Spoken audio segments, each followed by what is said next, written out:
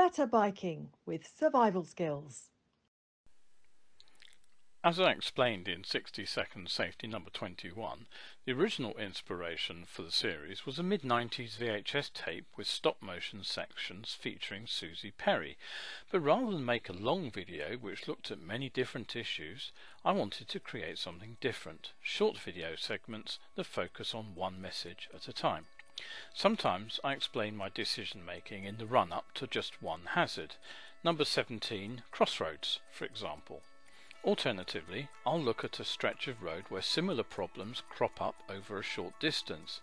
Number 18, Junctions on right-hand bends, is another good example.